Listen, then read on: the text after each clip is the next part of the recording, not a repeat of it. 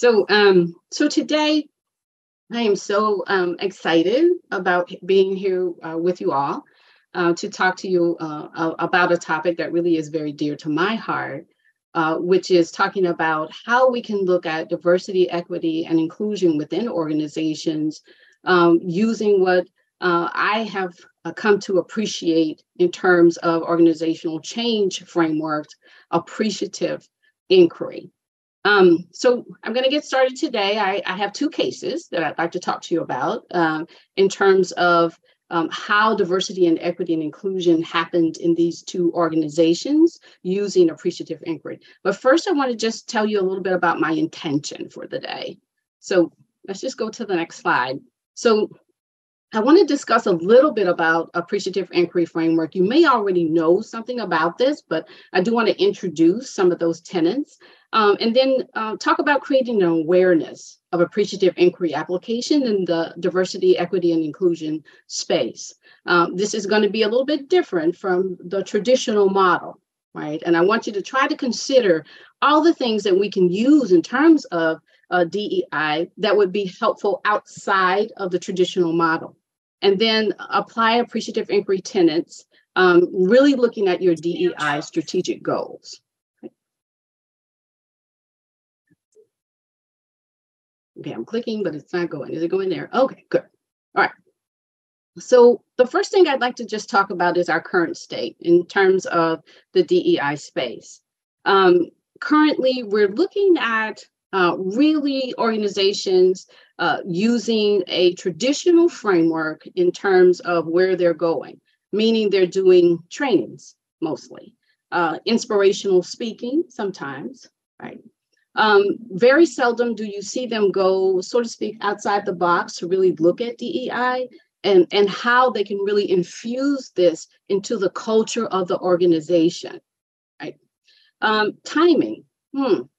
A lot of times we see that we have this whole change in our society, and we're really looking at now how we can have equity, diversity, and inclusion in our workspaces, in our lives, really, and that it needs to be done right now. And then the resources. What are the resources that we are actually putting toward the DEI and that DEI space? A lot of times we see now that folks are hiring different people in their organizations so that they can really look at diversity, equity, and inclusion in those spaces in a traditional way, I would say.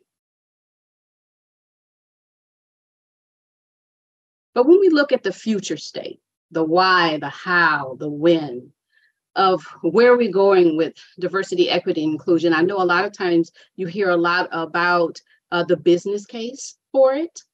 Sometimes we hear about the moral case for it.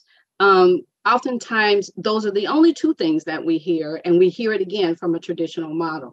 The how, again, mostly has been training, and the when, again, kind of up in the air. We think that we need to do it on an annual basis. We think that we need to monitor it. We're not quite sure how to monitor it. So there's a lot of questions, I will say, as we move forward with diversity, equity, and inclusion. I would like to think that we would look at it in terms of bridging the gap using not just the traditional model, but also using a model that actually can forge this way forward that we need in a positive manner. And this is aside from training. This is aside from inspiration and inspirational speakers only. So appreciative inquiry really is an asset-based approach to organizational and social engagement that utilizes questions and dialogue to help participants uncover existing strengths, advantages, or opportunities in their communities and in their organizations, even with their teams.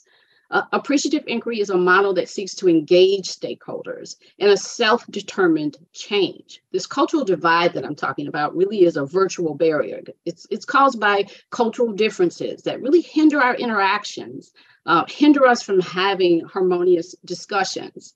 And really because why? Differences, the differences between how we see things as people, individuals, and as a culture, right, as groups. So I'm going to do something, then I'm going to tell you that I shouldn't have done it. So I want to tell you about, you already know this, that diversity really, there's a business reason why we should have diverse teams. We talk about in terms of revenue, increased diversity leads to increased profits. That's from the Boston Consulting Group, from Harvard. They tell us about how teams, more diverse companies have higher success rates. Some of those same type of studies telling us about innovation and creativity being increased. Diverse teams make better decisions, they tell us. So we all have heard about this business reason for us to actually do what we need to do in terms of diversity, equity, and inclusion. But I'm going to say this, and I really, really appreciate this saying by Sheryl Sandberg, and that's that we need to resist the tyranny of low expectations. And what I mean by that is counting numbers, how many women, how many Black people, how many Hispanic people that we have on our teams, looking at everything from a quantitative state and not really looking at how can we create environments where people, all people, can grow, all people can have joy in that environment, all people can be included in that environment, looking at it from the standpoint of bringing all of us together so that we can co-create the environment that we're in. And not just looking at numbers. I'm not saying numbers don't matter. What I'm saying is we can have a bigger vision for what it is that we want to see in our lives, also a bigger vision in what we want to see in our workplaces. So this is what I hear a lot. You know, didn't we do the training? That kind of becomes the answer to the checkbox that we looked at DEI. Again, we bring in inspirational speakers, we raise awareness, but we're less enthusiastic, or most companies are less enthusiastic about long-term interventions that can be done. A shift in the balance of power and resources, reimagining their personnel processes, evaluations, promotions, conflict resolutions. And so regardless of what intervention actually works, they're really not looking to find that particular thing, but actually they're looking at checking a box. And so I think we've been trained on that. And these are things that have been told to me. I don't know why we have to do this over again. I don't know why we have to look at this again, because we've all been trained. Right? I get comments like, I don't know why we're bringing in these extra people. I'm not a racist. People not really knowing what diversity, equity, and inclusion entails, not really knowing about institutional racism and how it's bringing them down. I mean, everyone, not just Black people, Black and brown people, but the whole company in general is missing out, not just on what I just told you about in terms of innovation and in terms of creativity and in terms of the financial status, but they're missing out on the experience of having a diverse, equitable, and inclusive environment, right? Where everybody is valued. They're missing out on that dream, on that experience. So let's look at how we usually do things. So for the most part, even with diversity, equity, inclusion, you'll see that we try to use the same way problem solving, the same way that we always use problem solving. So there's a difference between things that are complicated and things that are complex. So let me explain. So complicated problems can be hard to solve, but they're generally addressable with rules and recipes and regulations, like an algorithm that you try to put, or steps for you to put something on your Twitter feed. By the way, I still can't do that, but it has steps in it. It might be hard to someone, but it has steps in it. So the solutions to complicated problems usually don't work as well with complex problems. Complex problems have too many unknowns, too many interrelated factors to reduce down to just rules and processes. So that's equity, diversity, and inclusion. That's the things we don't talk about at work, politics and religion, that type stuff. So those things have lots of inputs and lots of outputs. But what we find is that oftentimes what we will be doing, and what we do is we use our default, which is to constantly solve problems, to constantly stay in the negative. it's kind of what we do, seriously, all the time. With ourselves, with our teams, with our organizations, we are constantly playing whack-a-mole with solving problems. Now, I will say this. Now, I'm a registered nurse. I'm a lawyer, of course.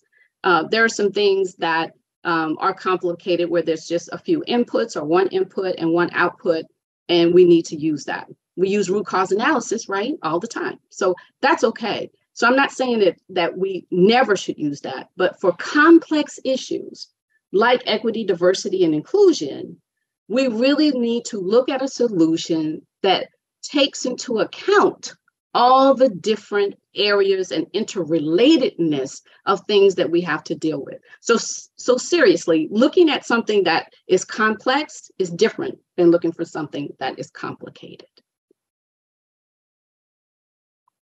So when we go to our default and we problem solve, we look at the problem, we analyze the cause, there's an analysis of a possible solution, we come up with an action plan, and then that's the end of the problem. The problem is solved, right? So that's actually something that we can't do with equity, diversity, and inclusion. Oftentimes, it's what I call a moving target because times change, people change, events and environments change. Organisms, or I should say organizations, are living organisms. Things change. So with things constantly evolving, you actually need a way of looking at these particular issues that can evolve with the issue. And so that really is appreciative inquiry. So in appreciative inquiry, we look at what is the current state in terms of, get this, value. Oftentimes, I go into organizations and they say to me, especially when we're working on DEI or any type of thing about anything about culture, they're like, "What do you? We don't like the current state. What do you mean? Let's talk about the current state." And so I immediately have to move them from the negative thoughts. And guys, I'm not even talking about them in a derogatory way. We all move toward negativity. That's kind of like a human condition.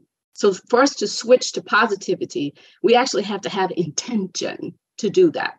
So I'm always moving my clients from saying negative things to saying positive things. So when I'm talking about the value of what is, I'm talking about what is it that you do right. I know that we think sometimes, especially with diversity, equity, inclusion, we're not doing anything right. But that's actually not true. And when I bring in these cases, I want to talk to you about that and how I had a chance to kind of bring these organizations to what they were doing right and how they could spread that. Envisioning what might be. Again, I think it hinders us when we constantly train people, but they really don't know where they're going. What is the end goal of the training? What are we trying to do as an organization? And I will say this too. Oftentimes, the metrics that we use to measure DEI is how many people took the training. But when you think about that, how many people took the training, does that really say that it's a better work environment? How are we measuring these things? And we'll talk a little bit more about that. So envisioning what might be, what is the vision that everybody has for the particular environment we're talking about? Dialogue about what should be, what's expected of us in terms of society and the world in general. Innovate and create what will be. What do we all want? And then now we have this infinite capacity to really grow and monitor in terms of what we're going to do with our diversity, equity, and inclusion. And I say this too, again, remember, equity, diversity, and inclusion is not a problem to be solved. This is something that's happening within our culture, again, that will be constantly evolving. And we have to constantly adapt to what is going on. And so our current traditional problem-solving method actually oftentimes really falls short. So general guiding principles of appreciative inquiry when I go in to talk to my clients, focus on the positive as a core value.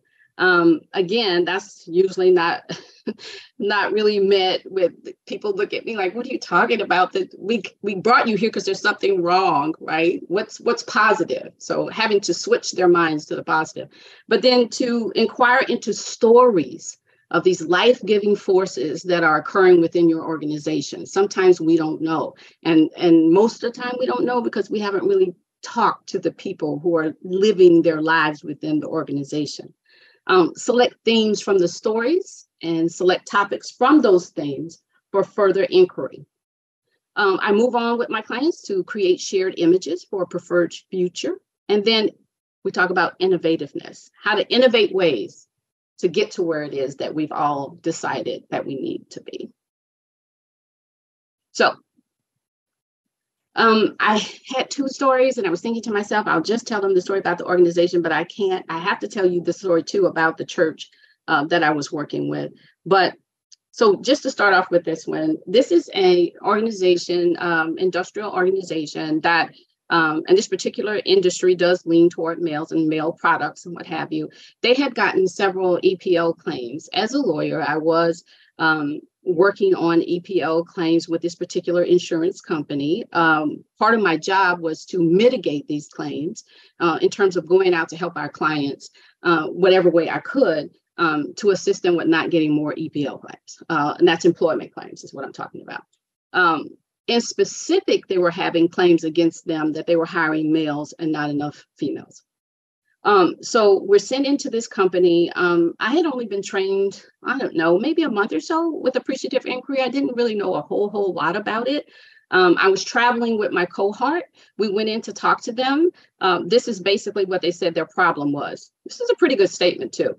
The organization has a male-dominated leadership framework because of historical and ingrained beliefs that defined the cultural norm to favor men in positions of power and women in subservient roles.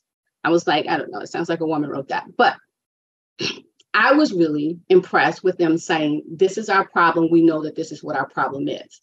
Now, they were bringing in our group to actually look at their practices. They wanted us to look at their hiring practices. They wanted us to look at hiring practices, promotions, pay, incidents of discrimination, EPL claims. They wanted us to look at all that stuff. And then they wanted us to create an action plan for them and then give them recommendations. And so we did that. We did all of that. We went through, all of this quantitative data. Mind you, we did not talk to any of the staff. We just went through all the quantitative data. We came up with a generalized plan. We gave them the recommendations and gave them the report. And so we were done. So you might be wondering, did the EPL claims decrease? Did their lawsuits decrease? And the answer to that question is no, they did not. So nothing, and so they had to bring us back in. They were saying, well, this didn't work, what you gave us. So we need to bring you back in. So some of my folks that were on the team weren't available. I went in with another gentleman who had also studied appreciative inquiry with me. And we decided that we were going to try to get fired that day. We were just going to go ahead and just lay it out. We're going to talk about appreciative inquiry and just tell them, look, you tried this problem solving this way. Do you want to try this other way of maybe getting this done? And so it was very confusing to them as to why we were asking them about a positive core when it was very obvious that they actually weren't doing things right. So we had to explain to them, and I'm going to explain to you kind of how we walk them through this whole process. It really is revolutionary for anything that has to do with DEI, only because focusing on moments of excellence, many people think that they don't have any moments of excellence. What they have is rather failures, and they focus on those failures instead of those moments of excellence. So we had to try to show them that. Now, first of all, our efforts began with discovery. So during this time of the phase of appreciative inquiry, efforts are focused on understanding current strengths and exceptional moments through discussions and feedback. The positive core is revealed, providing a foundation for future development, if you will. So what did I talk to them about? So I talked to them about, this is leadership team first. I talked to them about who are the people, what people in your organization can positively affect this work. Why and what are their characteristics? They started naming all these people like, well, I mean, we have informal leaders, we have other stakeholders, we have positive deviants, we have, and they just named them, just mentors, we have sponsors. They named all these people. Now, mind you, when we first went in there, we didn't talk to any of these people. We talked to zero. We didn't talk to any of those people at all, right? But they named all these folks that we should talk to and that we should include. We asked them, are there certain teams within your organization that have more women than other teams and are more diverse than other teams? Well, yeah, this team over here and that team over there. Okay, we'd like to talk to them. When we did talk to them, we asked them, why do you have more women on your team? Why do you have, and then we got all this wonderful information, right, from these particular folks that we were talking to. We asked them about the performance. What teams within the organization that have the most diversity or perform the best? We'd like to talk to them. So in talking to the people, looking at the places where their best performance occurred, looking at the performance itself, asking them how you are proud of something. Tell us what you are proud of. We gathered all this information from the people that we spoke to. Remember, we didn't speak to them beforehand. We were looking at numbers, lots of, and there's a place for quantitative data. I'm not saying that, but I'm saying to put that quantitative data into context, you actually need qualitative data, right? You need both of those. It needs to be a good marriage between the two. So when we talked to folks, they talked about how people were kind, how some folks felt safe to talk about different things that have to do with gender equity and equality. They had affinity groups. They had they were actually the market leader. They had mentors. They had sponsors. They had positive deviants. They were constantly raising their hands and telling them, look, you guys need to hire more women, and more women need to be leaders, and more women need to be managed. They had all those positive resources that they could use to push forward this whole diversity, equity, and inclusion initiative. And for them, really having more to do with gender, they had all these things sitting right there. It was a gold mine, a literal gold mine of all these positive things that they had going for them that they had not considered because they totally focused on the negative. So I want you to think about this while I drink this water. This is one thing that we asked them. If you had 3 wishes at any of these groups that we talked to, one of the questions we asked them was, if you had 3 wishes for your organization, what would it be? And I want you to think about that for a minute.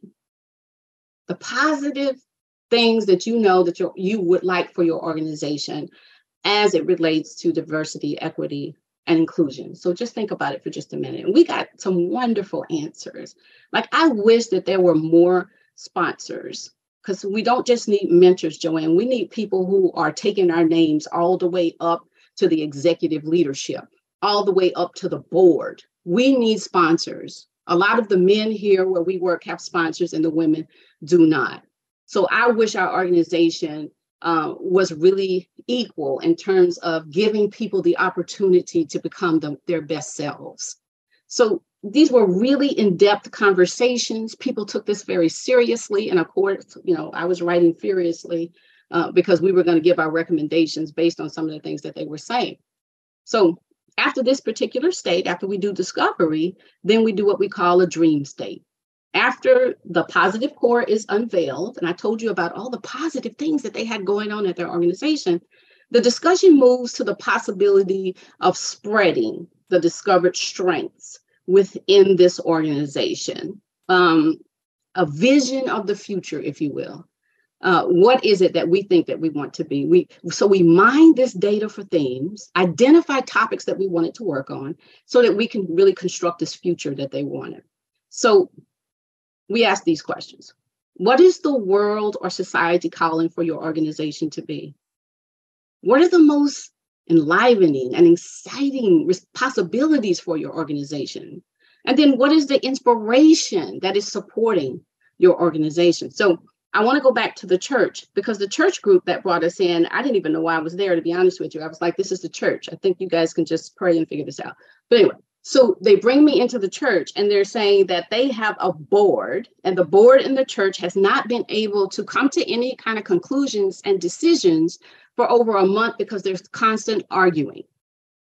And so, and that's not my thing. So I'm wondering why I'm there, but they sent me. So here I'm here because we're insuring this church. And I had, again, just taken this appreciative inquiry class. So one thing that I asked them was, what is the community wanting from you? Can we talk about that? And they had already sent me 2 pages of things that were wrong with everybody else and with the board in general, right? So I put that aside and I said, if you want to go back to that, we'll go back to that. But can I just try something a little bit different? Would you mind that? And they said, okay, we'll try that, but don't forget you have all these pages of things that are wrong. So I wanted to know from them, what is expected of you? So what they told me was that, well, the community expects us to be prayerful, to provide healing, to provide comfort. Okay, all right. And what are the most just the exciting possibilities that you have for your organization? Well, that's what we want to do. We want to help people who need help. There's a lot of crime here in the lower income areas. We want to help those folks. We want to help the homeless. They had this whole list. They even wanted this overseas ministry. But what their meetings, guys, had come down to was arguing about the carpet, arguing about pews. They were on their 3rd minister. It was just this constant arguing about these things. I'm not saying they weren't important, but these things that were aside from their true mission, what they really had in their hearts, their heart of hearts, what they really had. And one thing that I did ask them about was, can you tell me about a meeting that you've had that you felt was a great meeting? Can you tell me about that? Okay. And they started talking to me about someone had gotten shot. It was this really bad crime wave that had gone on. There was this one particular family that didn't have enough money to bury their loved one.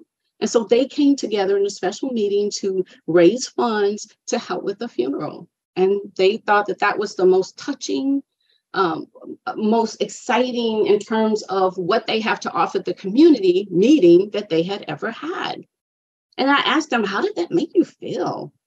What made us feel alive? It made us feel needed. It made us feel like we were doing what we were supposed to do. So I told them those are the kind of meetings that we're headed toward. That's the kind of meetings that we want. And what we're getting ready to figure out is how we get there.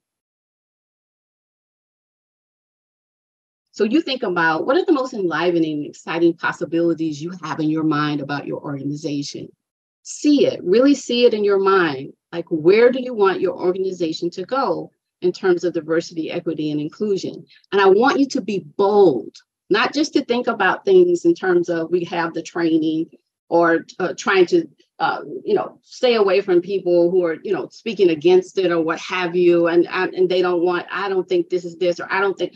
You are going to surround yourself with positivity. And I want you just to think for just 1 second about an enlivening and an exciting possibility as far as DEI is concerned in your own organization.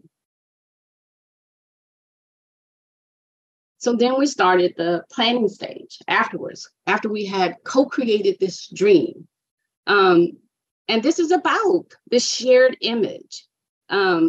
I told you I talked to the church group again about their particular meetings and which meetings have been most successful. There was another way I talked to them about the meeting because they told me about what they had done for this family. But I said, I want you to use your 5 senses. And I want you to tell me everything about the meeting that day. And they were just looking at me like this lady's nuts. But anyway, they did it. I said, what do you smell? They said chocolate chip cookies. It's a chocolate chip. Yeah, because Berna used to, that's not her name, but Bernadette used to bring cookies all the time, but she doesn't do that anymore, but she used to bring cookies all the time. And we would take turns with bringing the coffee or the milk or what have. Now, as they're talking to me, you see their whole body just soften, their whole countenance just soften as they talk about chocolate chip cookies at this meeting. Then they started talking about So-and-so is a police officer. He's not here anymore. He left the church, but he was telling us all about what had happened and how the crime rate was going up. And we were all so concerned. And I said, what did you do about that? Well, we put together a whole consortium. Like, they started talking to me about cooperation. They started talking to me about how they respected each other's thoughts and processes. And to me, I didn't need to talk anymore, because I could see them looking at each other, and I could see them all coming together within this vision and in this shared image of reality, and knowing that's what we got to get back to. That's what we got to get back to. So remember, now I had this 2, 3, 4 page, all these pages of what was wrong. But this story and talking about how it was when they were at their best is what pushed us forward into our planning stage. Because everything that we talked about then, that's what we wanted in our final stage. So I want you to think about for yourself, what does your successful self look like? Use as many of your senses as you possibly can, because you really want a really good image. You want it to stick. What does your successful teams look like? What do they look like? What does your successful organization look like? Be bold in everything that you say. Be bold. But you can't expect perfection, Joann. Look, we're dreaming, and it's our dream. So be bold. Be bold in everything that you're thinking about in terms of diversity, equity, and inclusion for your organization, and even the things that you have for yourself, the things that you want to learn and do for yourself that are related. So the final stage was to initiate the steps from the design phase. So after we created this particular vision for both the church and this industrial company, we created the vision of this is the reality that we want at work, right? Then we looked at how can we get there? How can we get there? We didn't write up a big report or anything like that. We actually wrote out and sketched out an action plan. Talked about how, because mentors were a huge thing for them. We also talked to executive leadership. And let me just go to the next slide, because folks think that you have to do this big, very difficult framework. But this is what the folks at the industrial company did. They talked about what the individual people were going to do. So training was included in that, right? For awareness, training was included in that. But they also came up with a code of conduct that they wanted everybody to treat people respectfully. Right.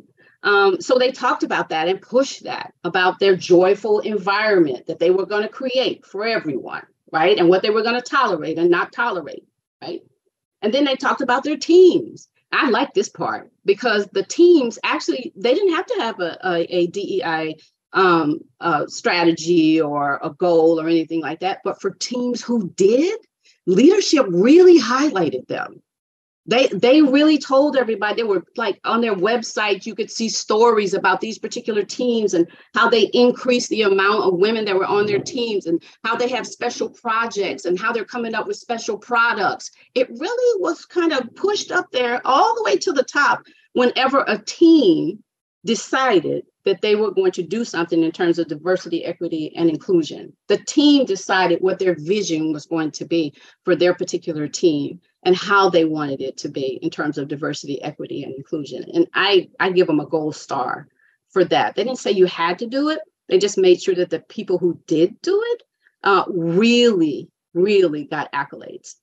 Then the organization itself decided that they were going to have an annual strategy, an annual metric, or metrics in general about DEI and how they were going to do it. And I thought, them coming up with these smart metrics really put them in a position of accountability for what it is that they said that they were going to do. One question they had for me was, well, Joann, if it doesn't work, do we still have to tell the employees? Or absolutely. So many organizations make this huge mistake.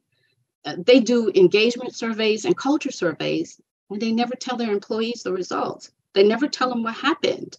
When you do that, your employees think, I told you something was wrong, and you didn't do anything. You didn't even care enough to come back and tell me what was actually said in the report. And you can expect that the next time that you put out an engagement survey or a culture survey, you're not going to have a lot of participation.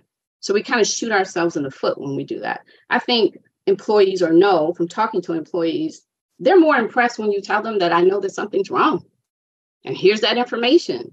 And I want to hear from you as to what we can do to make this better. This is what we've come up with, but we'd also like to hear from you, right?